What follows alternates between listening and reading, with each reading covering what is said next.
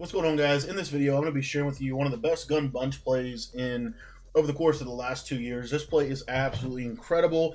It's lethal against the best defenses in the game, and so I'm excited to bring this to you. Now, if you're new to the channel, be sure to subscribe. We do videos every single day that can help you become a better player. So if you're looking to get better, be sure to hit that subscribe button. Also, before I go any further, I do want to let you know that we actually have a complete gun bunch offensive guide.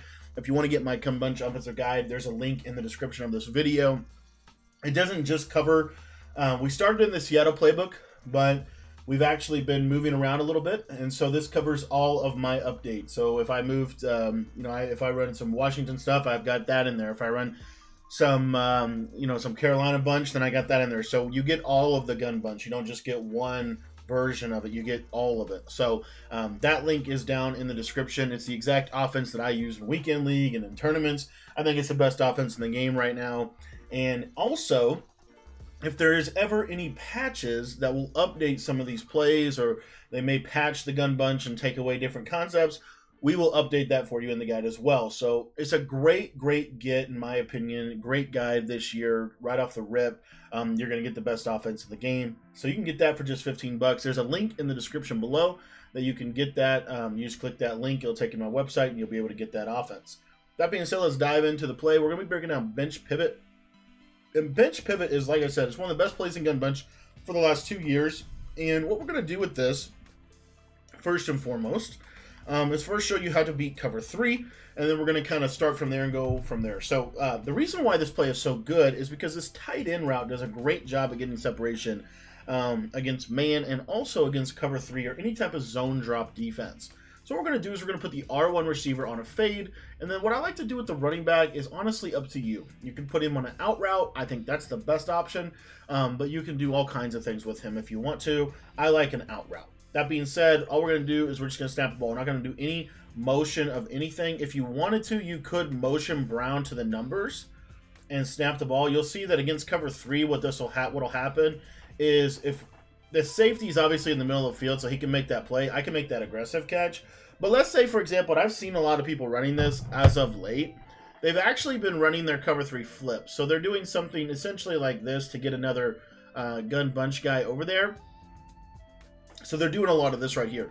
So if you get something like this, this is a great concept for that. So again, all we're going to do is just fade, because what you're going to see is this outside third will basically kind of freak out a little bit with the motion out route. So the motion out route will kind of manipulate him, as you can see, and then we can just basically pass lead that to the right and beat cover 3 for a one-play score. So that's just something I want you to know in your back pocket. And one of the reasons I'm saying that is because I've seen a lot of competitive players actually going to, kind of an interesting little defense, basically so that they can get this middle third from this guy to give them an additional underneath coverage over here. So that's just something to kind of be aware of, and that's a way to kind of counter that. That being said, let's dive into the rest of the coverages. And like I said, generally I'm not going to motion him because it does actually make the cover 3 beater worse on the right. Let me just show you. So if I motion him out here, you'll see the corner will actually sit on the tight end. He won't stop him, but he will sit there a little bit closer. So if that's an acrobat, I don't really like that. I don't want to mess with that. So an easy way to get around that this year is to just actually not motion him whatsoever. So, or to put him on a flat route or something, but I like this route that he's on because it does a good job typically against man. It also does a really good job if they're not playing hard flats. But now let's take a look at this. You're going to see here so much more open and so much more space to be able to throw that tight end route. That tight end route is absolute money against zone coverage this year. Another defense that I've been seeing a lot of people like to shift to in the gun bunch is this version of Tampa 2, where they basically put this guy in the middle third, and then they're going to have 2 vertical hooks across the board. And then they might go ahead and, do like a 3-rec over the middle, maybe their user or whatever. And this is kind of something that I've been seeing a lot of as of late. And so what you're going to see here is this play is going to do a really good job of this, because you're going to see that circle receiver is going to kind of hold that cloud flat, and I can easily throw the ball over the top to the tight end. Now, I will say that the cloud flat, if they do play a stock cloud flat out there on, like on the corner, the one thing I will tell you, and the reason why I think this defense is actually gaining some popularity, is because it does those cloud flats this year just kind of stock. They actually do a decent job since the latest patch. of stopping this out route. You'll see here I can still throw this, but I can't turn it upfield and get, 10 yards. I can only get 4 to 5. So that being said, it is open, but it's not as open as you might think. Now I want to move to cover 4 show 2. Now against cover 4 show 2, this is an example of a time where I think it makes a lot of sense to go ahead and put the R1 on the fade and motion out circle. Reason why is because match defense, the way match defense works, whenever you motion that circle receiver out from the gun bunch, it completely messes with match defense. So I'm just going to motion him out to the numbers, kind of snap just before he sets, or just let him set. And what you're going to notice here is this tight end is going to get a lot more open than he would. And I'll show you what I'll show you. So you see there he gets open. Obviously Brady gave me a terrible pass, but he does get open.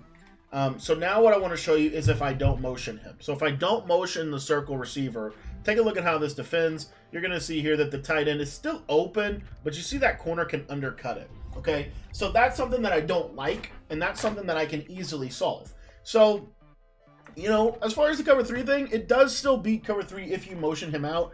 It just makes the throw a little bit less likely, in my opinion, but it does give you potential to bomb cover 3 if they make a mistake. There's a lot of benefits to this motioned out route as well. I think you see here that, it's a really nice little read. One of the other things I want to hit on real quick is what you just saw right there. So this is something that's really underrated about Gun Bunch. People don't understand that Gun Bunch is so good because of several different reasons. One of those is that we can create essentially a Y trips formation by this motion out. So when we motion this guy outside, what we can do is if they're playing hard flats and they're not playing it from their slot corner, you'll see here you can actually just pass this up because it's a speed out.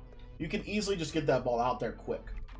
So if the corner, and this is going to force their corner to have to do things, it's going to force them to have to adjust to this play, which is going to make them way less effective. So if their inside guy is the guy that's going on the deep zone of the Mabel, you're going to see that they're going to be a lot less effective against corner routes. The other thing is, if they're playing a hard fight, it doesn't matter. I can still throw this out there. So I just wanted to kind of put that in the back of your mind of like, if you're forcing them to have to make an adjustment. They might have to run cover 4. They might have to man him up. There's a lot of things that they're going to have to do to be able to stop this. Now let me show you this against man-to-man.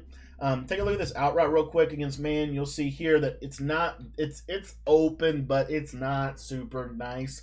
I wouldn't throw it against man, at least like that. Let me show you if it's pressed up. So if we don't motion, I just want to show you. So you see here, if it's not motioned, you see he still gets kind of bagged in man coverage. The tight end, really what is really important is route running and abilities. So what I like to do, and what a lot of people like to do in Madden, is they'll put matchup nightmare or they'll put short in elite on the tight end. And that will help the tight end get pretty good separation against man.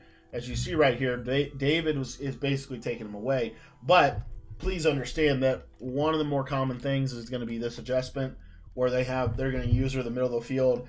The right side outside linebacker is going to be guarding him, and a lot of people are not putting that guy as a safety this year. And if you need to, you can always cut it off. But as you see, I mean, man coverage in regs, man coverage can take that away. In MUT, because you can put short in elite on him, and you can get George Kittle or you can get Kyle Pitts, this is going to be an easy dot. Now, if you hit it right on the cut, they'll never cover it anyway. So that's another thing that I want to just kind of hit on. The other thing against man coverage is you have all of this grass on the left side. So your running back out route kills man every single time. It's such a good route this year against man coverage. It's really one of the better routes in the game. Probably top 5 route in the game this year. The other thing that you can do against man coverage is your speed in route. What I love about these in routes this year, they cook man coverage. Just pass lead inside, easy read, and you're going to be able to beat man. So that is the play bench pivot against every coverage, or every major coverage you're going to see. I think this is one of the best plays in the entire game. One thing I did want to hit on just real quickly is Dreeny's defense. Dreeny came out in the Madden channel, or the kickoff tournament, with an interesting style of cover 4. Basically, it was base aligned and pressed. And what you're going to see here is if we motion Brown to the outside against this, and he's in that cover 4, take a look at this. This is really interesting. So that corner route to the tight end is the only corner route that I'm aware of that will actually be able to consistently beat that defense, because the cover 4 dropped the way Dreeny was running it. was putting that quarter zone in a great position to guard the play Z spot. The beauty of bench pivot is it's a delayed corner route, meaning that when you motion this guy out, kind of get this feel for the deal, you're going to see here that outside quarter zone really, I mean, right there it kind of played it, but I could have probably fit that in. I just had a bad pass lead. Okay, but the quarter zones I think are the way to go this year defensively, using them as much as possible. But that being said, you know, if they run a lot of quarters coverage, the bunch will kill it. There's a lot of things we can do from the Seattle bunch to kill it. But also, please notice, just pass lead this to the right, and you see that's wide open. So that being said, just wanted to kind of let you know about cover 4 drop. Thanks for watching the video. If you want to learn my full gun bunch offensive scheme, there's a link in the description below. You can get that full offensive breakdown for just 15 bucks. It's over 5 hours of video content with written setups.